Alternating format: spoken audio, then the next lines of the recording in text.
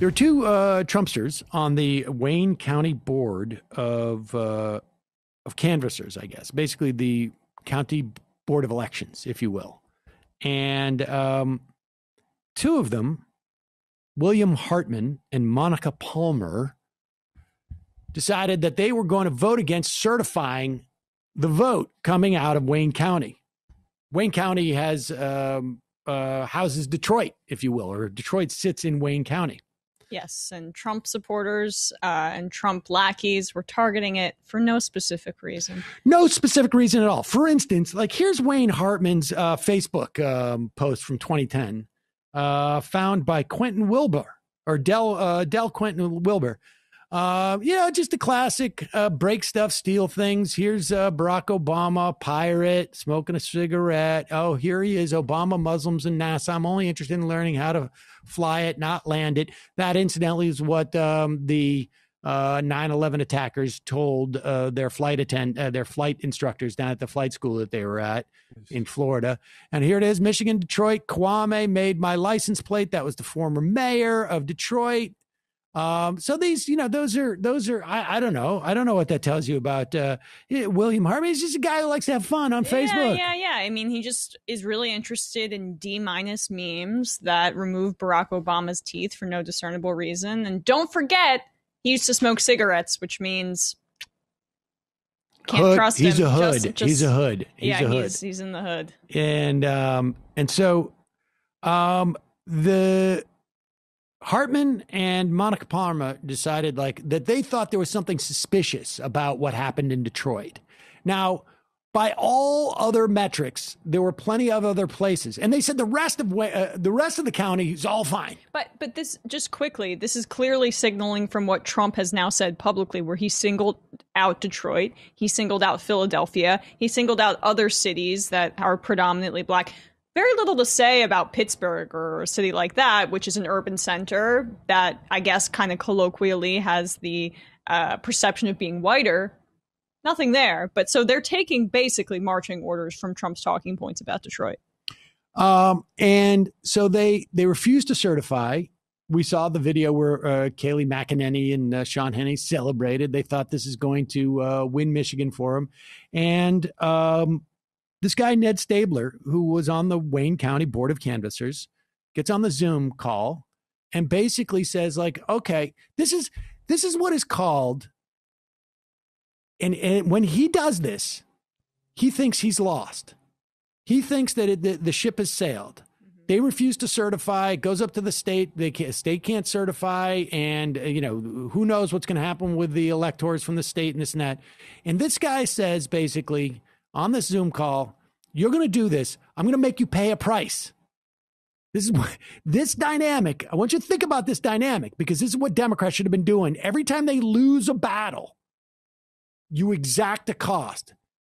I don't think Ned Stabler thought he was going to win this fight. I think he was just basically saying, you're going to pay for this win that you're going to get. You're going to take essentially blood money, as it were, metaphorically speaking. People are going to know it's blood money.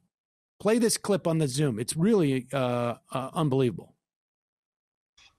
We also know that the Secretary of State and the Attorney General have already tweeted out that your legal arguments are rubbish and you're going to lose when it comes to court. So we're not worried about that at all. I'm also not worried about any of your, things are bad so we can't certify arguments, because that's just ridiculous. You certified in August when they were worse. Less than 50% of the ballots are recountable. Now over 72% are. 58% of them are even balanced when it was less than 30% last time. So it's doubled. It's gotten way better because the Secretary of State actually jumped in and did her job, unlike you. But I know it's not going to change your opinion.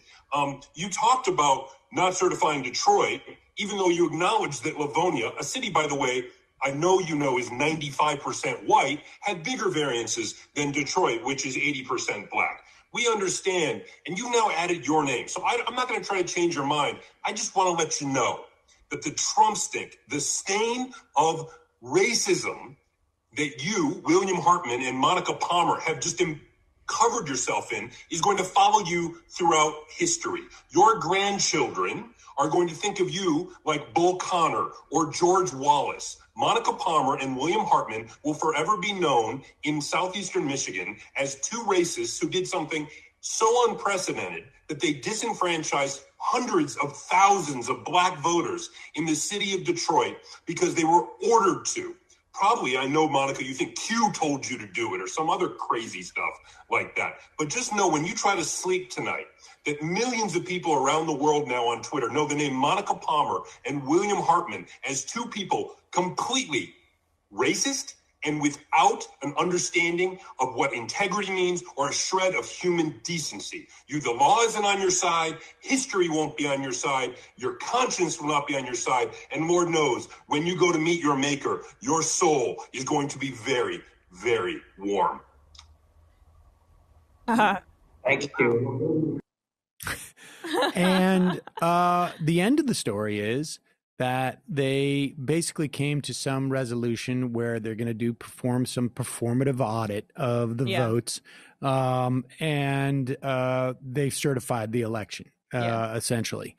And I love that he pointed out historical context, because it's amazing to me how we learn about these things in history class, and like there are villains and there are people on the right side, but nobody in current times thinks about themselves in those contexts, or like understands their place in history and how things will be looked back upon. I mean, I think that's important to impress upon people, even though it may not change anything. It's just this, it doesn't register with them. You know, as I'm watching that, I'm thinking, who is it going to be? Certainly I can name the people on the right, and I'm curious as the people who are sort of like on the nominal left, who are going to say, like, this is cancel culture. This is cancel culture run amok. This is the weaponizing of the idea. Like right? I mean, Michael Tracy, right, says white supremacist violence isn't a real problem, or whatever. This is, I mean, like that's what's going to be like. This is bullying. Yeah. In fact, I don't want to say the innovators of that model, but the most prestigious people who deployed that was Antonin Scalia on the Supreme Court when they gutted the Voting Rights Act. And they said that the reason why it was authorized, this is in 2013, the reason why it was reauthorized by the Senate. Interpreting things, by the way, which is what you're not supposed to do. In 2007, the Senate, I think it was 98-0 or something to that effect, reauthorized the Voting Rights Act. And in addition to like John Roberts and Scalito, both of them, saying that, racism is basically over, Scalia justified the reauthorization by saying they were afraid. They were afraid of being called racists, and that's why they did it.